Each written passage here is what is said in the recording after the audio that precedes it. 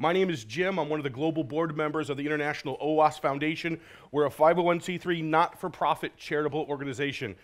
OWASP does not endorse my commercial company or any company. We're a nonprofit. So what I do at OWASP, what I do professionally are two separate things. By the way, don't hack without written permission. There's some tips in hacking here. Unless you have written legal permission to do so, don't try hacking. So where are we going? We're going to talk about HTTPS, configuration issues, certificate pinning, forward secrecy, and strict transport security. I'm going to move fast. Grab the recording if you miss anything.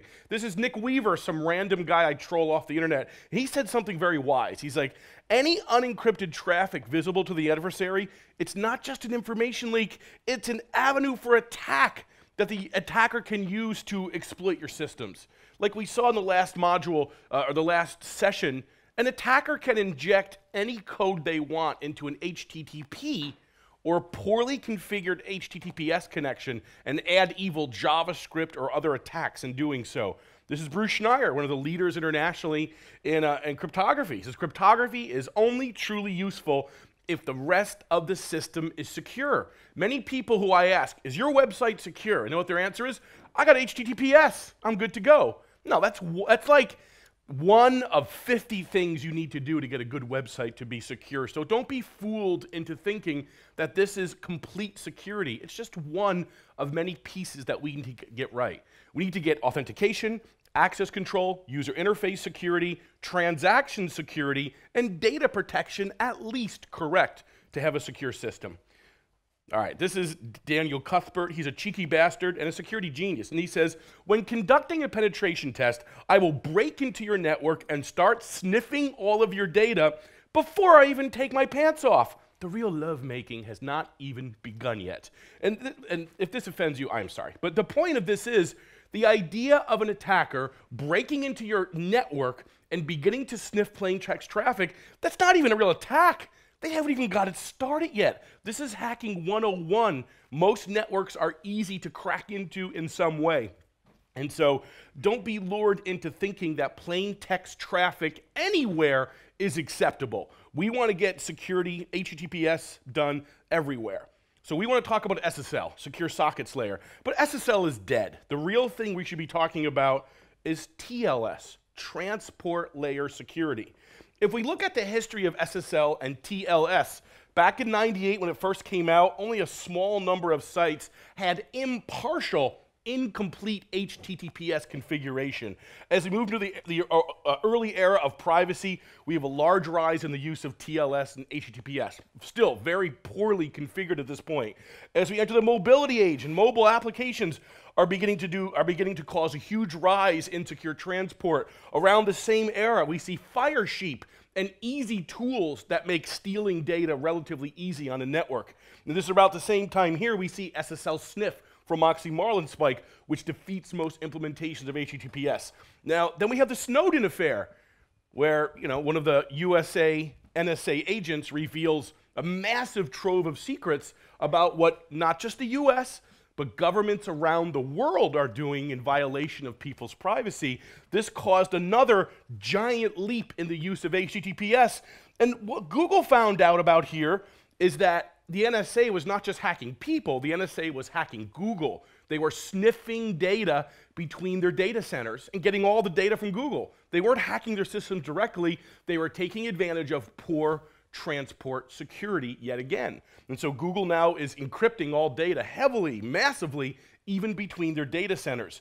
And now we're in the Internet of Everything, where your toaster has internet connectivity now. I'm not even kidding when I say that. So, and Google is now using their power as a big internet behemoth to make HTTPS stronger in some ways. So in this story, I mostly see Google as a good guy, a little bit of a bad guy too. Well, you can judge for yourself as we go through this. So in a nutshell, SSL stands for Secure Sockets Layer. The name SSL is tied up in copyright. So when they came up with SSL 3.1, they renamed the protocol to TLS, Transport Layer Security. The point is they're pretty much the same thing. Let's move on. And by the way, what is HTTPS? HTTPS is a combination of TLS, Layer 3, Transport Layer Security, on top of HTTP on top of TLS. So there is no such thing as the HTTPS protocol. It's just a scheme that combines HTTP over a TLS network transport that is secure. When you use TLS, what's the whole point of using HTTPS and TLS? The whole point of this is we get three major tangible benefits. That's confidentiality. The adversarial spy on your network can't sniff your data if you're doing this right. You get integrity. The adversarial spy on your network can't change your data without alerting you to that fact. And number three, authenticity. That means that the server you're visiting, www.awesomeswedishhipstermeatballs.se, we know that that's the right site we're visiting over HTTPS, not some fraudulent site. How does this authenticity work? Which system in the world today manages the authenticity of HTTPS in the web? That's the certificate authority system. What do you think of do you even think about it? And if you do, what do you think of the certificate authority system in the world today? What's that?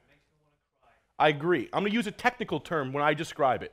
It's complete bullshit. Any questions? I'm going to show you why in just a moment. Let's go through this. And I'm primarily talking about TLS, excuse me, in a one-way fashion. You can use TLS in two directions. You can have it one way where I open up a server, anyone can connect to it over HTTPS, or we can have mutual TLS, like between your web server and your database. When should you have plain text sensitive data on your network? Let me say it again. When should you do this? Absolutely never. Guess who does it though? Almost everybody. How many of you have strong encryption between your web server and your database server? The answer is probably very few. One out of like 50 or so. Two. No. My question is, why should I have it? It's in my private network. There's no such thing as a private network. Let's go back in time. Let's go back to 1972. Salter and Schroeder released all the original information security white papers. Back when there was big collars, ABBA was cool. Remember the 70s? I'm not that old. Neither am I, but that's what I heard about it. They say never trust the infrastructure, assume it's compromised. We have to go back to our friend, the cheeky bastard, Daniel Cuthbert. I'm being serious. This is a real quote from him. He's a professional security professional. He used to be a hacker. He almost got arrested once. And he said, for me to break into your network and get a piece of malware in your network sniffing traffic, that's not even getting started. That's just an early attack.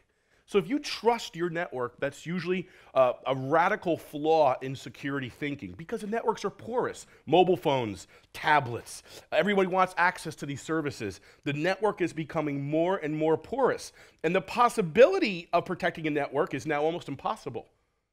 And so you don't trust the infrastructure, and everything you do within your network, you lock it down as if an adversary was on your network. Who here works for a multi-billion-dollar or euro company? And so who works for a large company? Hey, if I give you a little piece of software, will you install it on your network for me, please? What if I give you $100? What if I give you $500? What if I give you 5 million unmarked euro that's in my bag right now? 5 million euro, 10 million euro, 20 million euro? What's your price? You got to have a price. What's that? We'll talk after class. See what I'm saying? The average cost to bribe a secret agent in the US is $10,000. The average cost to bribe a top secret agent is about $20,000. Don't trust your network.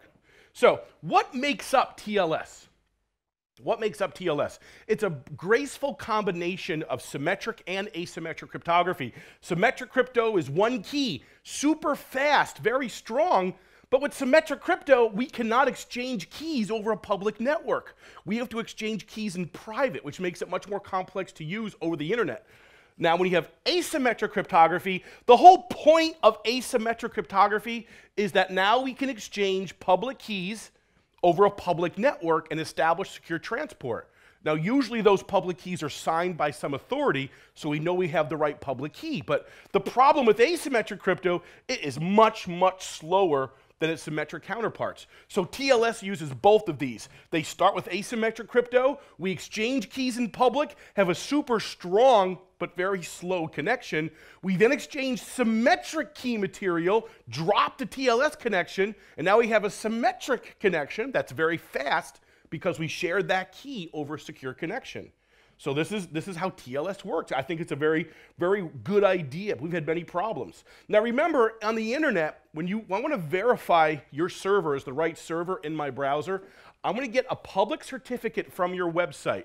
What if you build a website, build your own keys, deploy it, and then push your server live? What error will we see in the browser if you make your own certificates and stop there? Certificate self-signed, or we don't recognize a certificate. This is not the right site. So we have to take our public key and go to a certificate authority and get them to sign our key and give it back to us. If you look in your browser today, you'll see that in the browser today, in your settings, every browser is like this now. Hello. In your preferences, where am I going? They just changed this on me, I'm sorry. Certificates, view certificates, bingo. These are all the public certificates of every certificate authority that Microsoft, Google, and Mozilla loosely agreed upon, keyword loosely. About 300 certificates. So this is how the internet deals with authenticity. That's how you know you have the right website. Because whoever built the website takes their public key, goes to an authority, the private key of an authority signs your public key, then the public key of the authority in your browser verifies that that signature is correct. Hey, guess what happens if I'm on the network between you and your web server? What if I intercept your traffic, give you a completely fake public certificate to the web server, but I sign it with the real authority? What does your browser say? It says everything is okay. That's how governments and very powerful adversaries exploit HTTPS. They will take they will make a fake certificate, they sign it with an authority's private certificate, and the browser doesn't complain. Question, go ahead. I think that was my question. It said signing with the public key, but you meant signing with the private. Your public key of your server is signed by the private key of the authority, and then your public key signed by the private key of the authority is verified by the public key of the authority that's inside of your browser. Private authority key signs, public authority key verifies. Cool? So let's charge on. So where should we, first of all, let's go back to the beginning for a second. You got to update your OS to latest patch level. If you're still using Apache 1.3, what the F are you doing? Stop now, run, update your server to at least Apache 2224. Apache 1.3 and below was end of life in 2010, yet there's a large percentage of people who are still doing this. If you're using Apache 1.3, run and go fix it. We'll wait for you here. And so the first three versions of TLS, SSL 1, 2, and 3, they're all broken. They have major implementation flaws that cannot be fixed. So SSL 1, 2, and 3 are gone. Turn it off on your server, disable it on the client. Pretty much every browser has disabled SSL 3 except for one browser, Safari. Shame, shame. They'll get there though. I'm gonna skip this for a moment to make up some time. We have a whole bunch of failures. The most recent failure I'm going to describe, there's been a few failures past this, is Poodle. This is the death of SSL 3.0. It's a combination of a downgrade attack and something called an Oracle padding attack. When you're using a block cipher in cryptography, you're encrypting in chunks, so the last block of your encryption may have a couple zeros at the end. It only fills up the last part of the block. So you want to use a padding scheme to make that appear random. So, and if you don't pad block ciphers properly, you're going to get you're going to be able to allow the attacker to decrypt that relatively easy. Let's look at how Poodle attacks work. First of all, I would get an evil Wi-Fi and set it up in a public area, something like a Pineapple or a Wi-Fi router that I control. I'll connect that router to public internet or other internet. Then as people start making connections through this evil router, this evil Wi-Fi router, as an attacker, I can inject JavaScript into any HTTP web page. Now that JavaScript could be a Poodle attack, which will then in turn make requests from the browser to the HTTPS site that that user is logged into that you're trying to target and steal their information. So first, you inject the JavaScript, you then make the JavaScript connection via TLS to the server you're attacking, you break TLS and force that server to downgrade down to SSL 3, and now we got a basic Oracle padding attack, and after about 4,000 requests, we can steal the user's cookie. How much is 4,000 requests? It's not that much, to be honest with you. So you want to disable SSL3 everywhere. There is no excuse to use SSL3 anywhere. It only provides the illusion of security, not actual security. You can also use fallback configuration here as well. Now, by the way, the other problems with HTTPS is that the browser fails open. When people see these messages, this is saying HTTPS is broken. People just click through. 30 to 70% of users click through. And I think all the browser vendors are doing this much better today. These numbers are going down. Let's talk about history for a second. Back in February of 2012, TrustWave, who's a certificate authority, they serve the US Department of Defense and the US government and many other governments. They took their private key. By the way, when you're an authority, there's only like 300 authority keys in the world today, 300 private authority keys in the world. When you're an authority, should you be selling your private key to public companies? Absolutely not. TrustWave was doing this in late 2011 and 2012. They realized that for whatever reason, they realized it was a bad idea. They went to the news and said, look, we've been selling our private key. We decided to revoke it and stop doing this. This was a mistake, and we'll never do it again, whatever. But they said something very telling. They said, look, yeah, we sold our certificate. We're jerks. We're not doing it anymore. But guess which other authority in the world today sells their certs in some way? All of them. That's what they warned us, and they were right. By the way, if I have a private certificate of an authority, even in an HSM, I put it in a router, a Blue Coat device or similar router. I see HTTPS connections coming in. I just make a fake certificate, sign it with the real authority, and now I can man the middle anybody with relative ease, especially back in 2012. So let's jump ahead in time now. Let's look at December, we were at February of 2012. We're now at the end of 2012. The Turkish government began issuing Gmail and Google Calendar and other certificates to different Gmail services that were signed by Turk Trust. They weren't the real Gmail certificates. They were fake Gmail certificates signed by the Turk Trust Authority. What was Turkey doing? What was the Turkish government doing back in 2012? It rhymes with fly. They were spying on their populace in some way. And so the thing that they didn't realize is that Google Chrome had just implemented the first browser implementation of certificate pinning and pushed it live. This is what pinning is. What Google did was they took the public key of Gmail, essentially. Take all the different public keys of different Gmail servers, and they hard-coded it in the browser. They own the browser. It's Chrome. That way, when they make a request to Gmail, and the returning certificate is anything but the exact match of Gmail, Chrome complains and tells the user they're being man-the-middled. So Turkey was the first one to get caught doing this at scale. What did Google do? Did they quietly tell Turkey to stop it, or did they post a blog post on it? They posted a blog post on it. This is the first one to get caught breaking Google's pinning model. They didn't get in trouble. They were given a warning. But more importantly, the point Google was trying to make here, they wanted to warn the governments, intelligence agencies, and hackers of the world and say, look, the era of fraud, of man-the-middling Gmail with fake certificates is over. If we see you doing it in Chrome, Chromium, or Firefox, we're going to make it a big deal. So everyone who's an intelligence operator or in government security, they know about this as of December of 2012. Now jump ahead a year to December of 2013, a year later. The French government, the France Cybersecurity Agency, you're not going to believe this, they began issuing fake certificates to Gmail that were not the real certificates that were signed by the French Cybersecurity Agency. What was France doing? They were spying on their populace. Liberty! But they were spying on their populace. So what happened there? Almost immediately, Google said, screw you, French, and they dropped them from the browser completely. Within a few days, Microsoft, Mozilla, and Opera dropped them from the browser. This is a very big deal. This is a major government of the world getting fully pushed from the browser, and for good reason.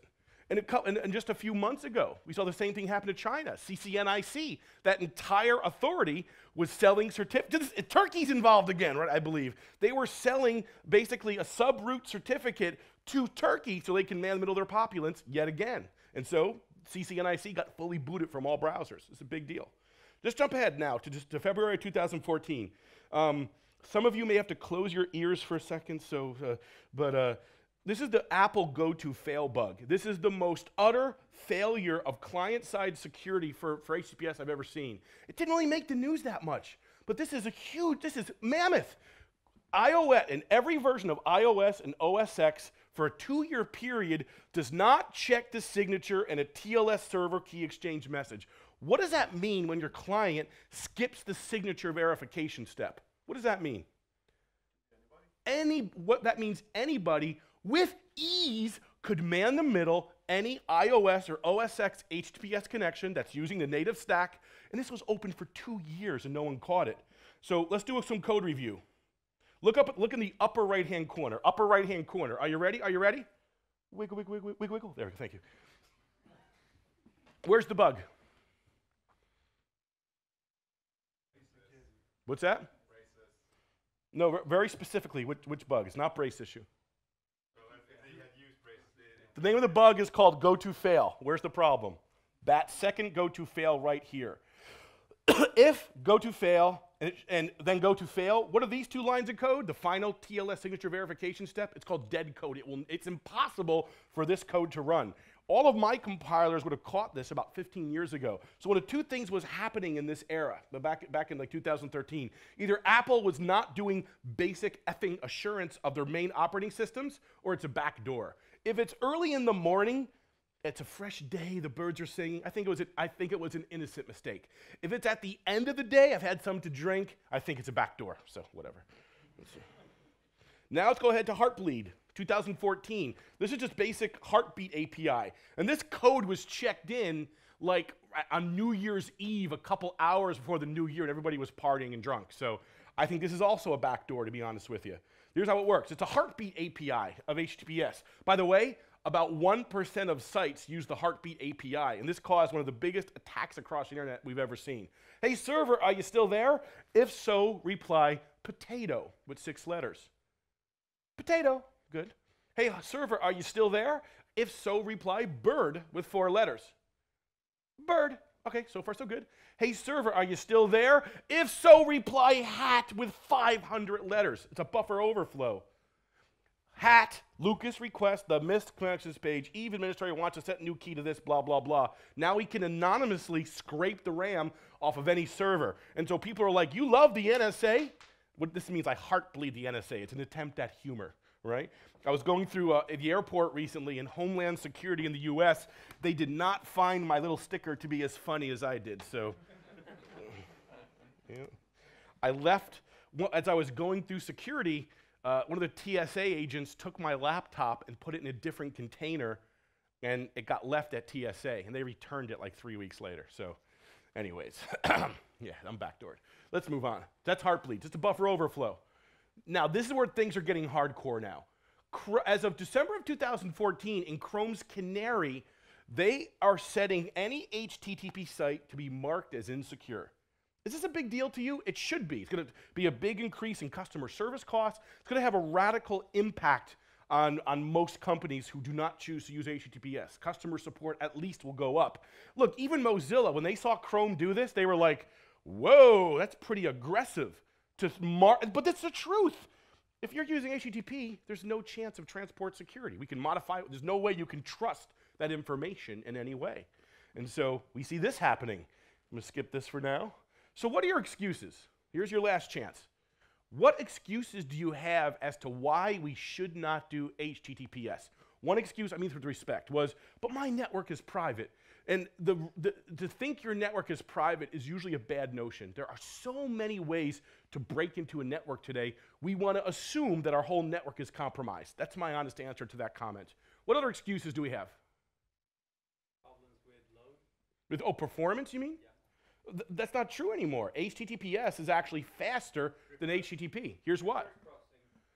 Hang on for a second. So a lot of people say that TLS SSL is slow. It's a big performance bottleneck in some way. This is not true anymore. Go look at is TLS fast yet?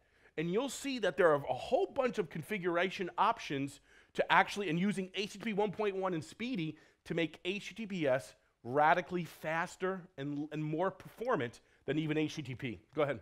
I didn't mean the actual transport. I mean when you're using load balancing and with reverse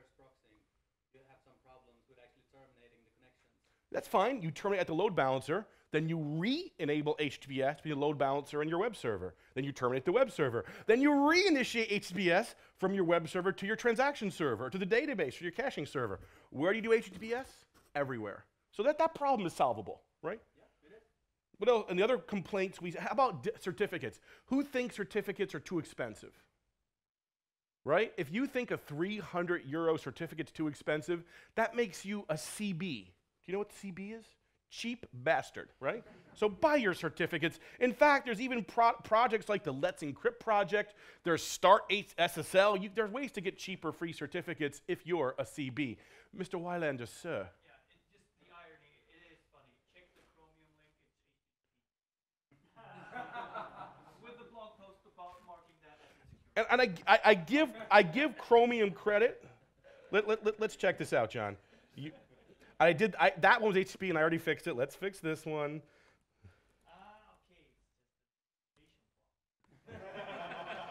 Okay. But let's see if it's actually going to work. Actually, Chrome, HTTPS. What was it again? It's chrome.com? Chromium.org. HTTPS.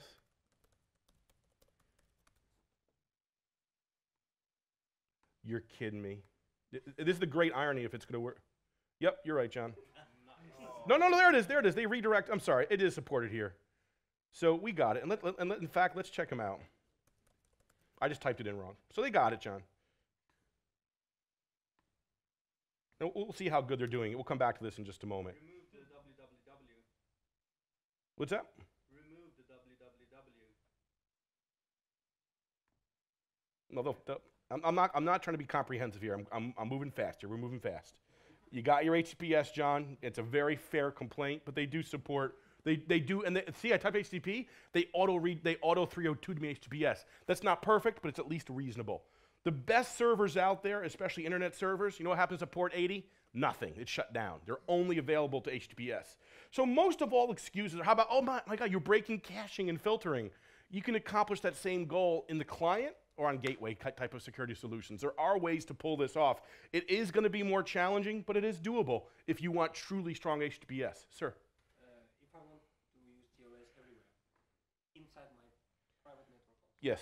is it okay to use self-signed certificates there? I would use your own private authority or use mutual TLS with pinning between two servers. Don't do HTTPS in one direction internally. Each server should authenticate each other. So there are ways to do it. The strongest companies will not use self-signed certs. They'll use some kind of local authority to sign the public key, so each entity who's exchanging the public key in public can still check the signature against your authority for the authenticity of that certificate as the rest of the TLS connection comes up. This is, and I'm using a lot of words here. It's not it is doable in a reasonable amount of time. It takes sweat and blood to do it, but it is doable, right? How do we improve this? We have, how much time do I have, by the way, sir, at the back? Oh, we got this. So we got three major things we have to talk about. We have to talk about strict transport security, certificate pinning, and forward secrecy. Let's talk about strict transport security first. I think this is a fantastic standard.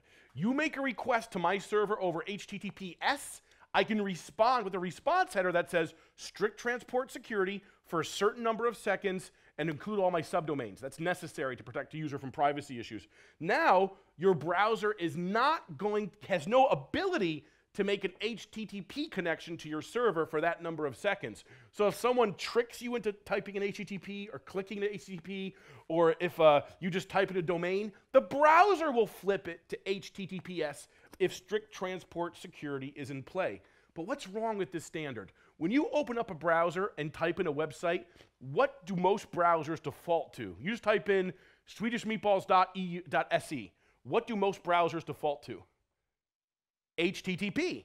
So you make an HTTP connection to my server, I then do a 302 redirect, and then you make an HTTPS connection to me, and then I set the strict transport security headers. What is wrong with that picture? It's how most banks work in the world. If I'm an attacker on your network, and I see the initial HTTP connection, it's like the movie Aliens 2 with the last soldiers almost about to get hit by the last aliens. Game over, man. It is game over. You are either all HTTPS all the time, or you're plain text in my world. So what you can do to mitigate that, and by the way, here's the strict transport security none. Hello, sister. Jerry Hoff at OWASP wrote a really good video that describes this. Again, it forces the browser to only make HTTPS connections, and it must be delivered over HTTPS. How can we make sure that the first hit to our website over HTTP never happens? That is almost impossible. There is only one initiative out there that will accomplish this goal. This is Google's HSTS preload initiative. And so far, what this means is, once you have your site completely HTTPS and you're already delivering strict transport security headers, you can make a request to the Chromium project to have your strict transport security configuration for your domain hard-coded in the browser itself. So that first connection over HTTP will never happen. There's only about 1,000 sites doing this today. There's about 5,000 that are in Canary waiting to go live. If you're not doing this, you're not doing HTTPS at all. I know at the very least Firefox will pick up this list. IE has agreed to pick up this list. I'm not sure if Safari does, but I hope they do. Most browser vendors have agreed to support the preload initiative in some way. So now the initial HTTP hit will never happen. Fast. Sure, in the mobile client and in a thick client, as a developer, you have way more control to force everything to HTTPS. It's much less of an issue. People don't type in domains into your native mobile app. They download it and using it. It's the programmer who makes the choice to use HTTPS. So it's less of a problem in that world. In the browser, the user has way more control, so it's way more of a problem. Cool. So that's the preload initiative, how to get your site hard-coded in most major browsers, so even the first hit to your site is HTTPS. I'm going to jump ahead here a little bit. I'm going to get, and by the way, most major browsers do support strict transport security today. It's well over 99% of all browsers. Let's look at certificate pinning.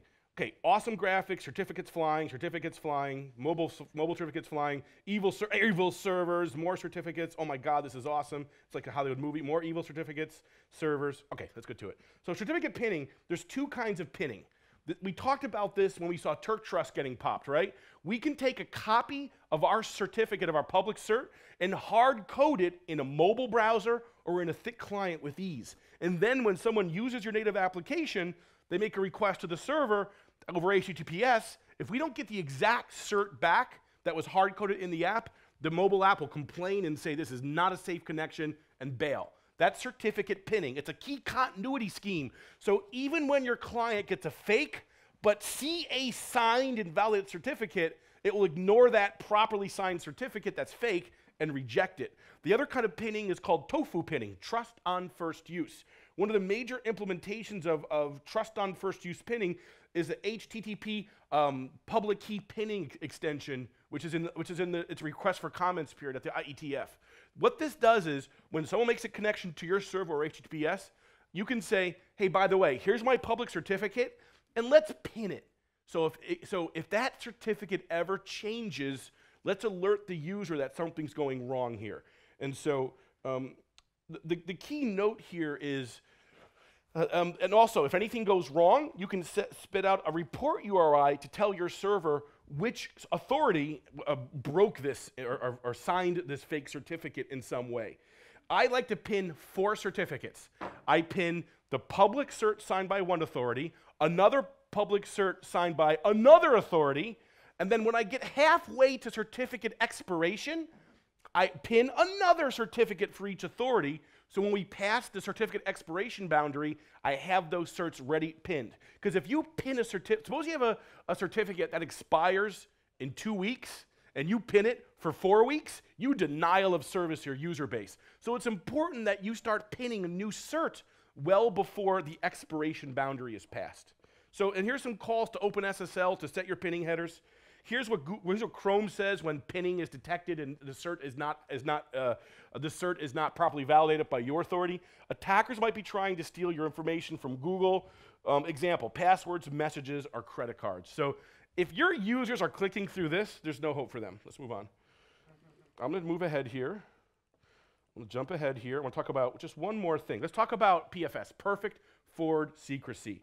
The main risk I'm worried about here is that passive attacks against HTTPS. If I'm an attacker on your network, I can record and sniff your encrypted traffic all day long without you knowing I'm doing it. I'm just recording your traffic. I'm not able to decrypt it yet. I'm just recording the ciphertext for later investigation. And again, I can do this all day long. You'll never see me do it. It's a passive endeavor.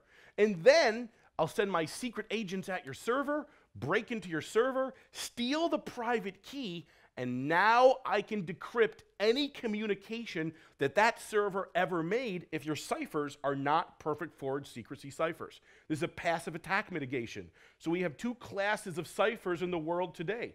We have, like most people use, if you're using RSA for your for key exchange, it's not perfect forward secrecy, and it's vulnerable to passive attackers who are recording your traffic. And I recommend elliptical curve Diffie-Hellman. This is very debatable, though. There are lots of good researchers who note that the curve data hard-coded into this algorithm came from an NSA agent who did this work. So I recommend ECDHE. Most cryptographers who've been analyzing this for years have not found a backdoor in it, but there are European standards, which I'll add to this deck at a future time. So this is an example. We're using elliptical curve Diffie-Hellman for key exchange. We're using AES in Galois counter mode, a high integrity and high confidentiality version of the AES encryption algorithm. And so I'm going to skip this as well. I got like 4 minutes, right? Yes. The other things you want to consider is drop SSH1 from your chain. There should be no SSH1 signature in any part of your certificate chain. In fact, we're going to see some, and the cost to crack SHA-1 and your chain today is relatively expensive. It's getting cheaper. It's going to be almost free in about 10 years. So we see that SSL Labs and other evaluation services are heavily downgrading if any part of your cert chain is signed by SHA-1. In fact, Google's going to kill it off.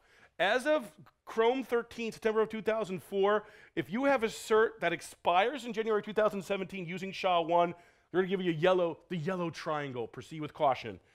As of November of 2014, if your cert expires between June 2016 and December 2016 using SHA-1 in the chain, they'll just make it, and they'll drop the lock and say it's plain text. If you have a cert that expires on or after January 2017, as of right now, they're actually showing you that this is a broken site. So they're going to get more and more extreme down the road. And it takes about an hour to get a new cert chain. It's not a lot of work to get a new cert. Just do it if you have SSH1 in your chain in some way. RSA is also dead. There's absolutely no reason to use RSA for anything anymore.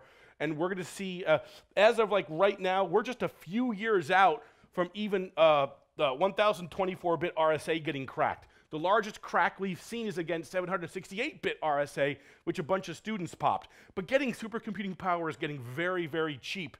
Within 30 years, even some of the strongest versions of RSA will be cracked as more law continues. So I'm moving away from this now. The option to move away from it now, it's not that difficult. It's a couple of strings in your configuration file. So here's my call to action, folks. So number one, strict transport security. For number 0, HTTPS everywhere. Everywhere. For every site, for every internal connection, there's no good reason to use HTTP for anything anymore ever. Use HSTS, strict transport security. Force your browser to always use HTTPS, and also set up the preload HSTS, so your need to always be HTTPS, it's not just on your server, it's now hard-coded in the browser itself. Number 2, pinning, because it's not if your CA goes bad, it's if any CA goes bad. You're screwed. So make sure you pin your certs. In a mobile app and thick client, it's easy. In a browser environment, we have the pinning, the public key pinning headers, which are kind of difficult to use, but take the hit, especially for high-value websites. Number 4, I'm going to skip this for now, forward secrecy. People who are recording your traffic, keep them at bay. Make sure you're using a modern cipher. These are actually more performant and more secure. And move away from RC4, move away from RCA, and I'm going to leave this certificate revocation information in the slide deck, which I'll publish through the conference here. More certs flying. It's very exciting, very exciting.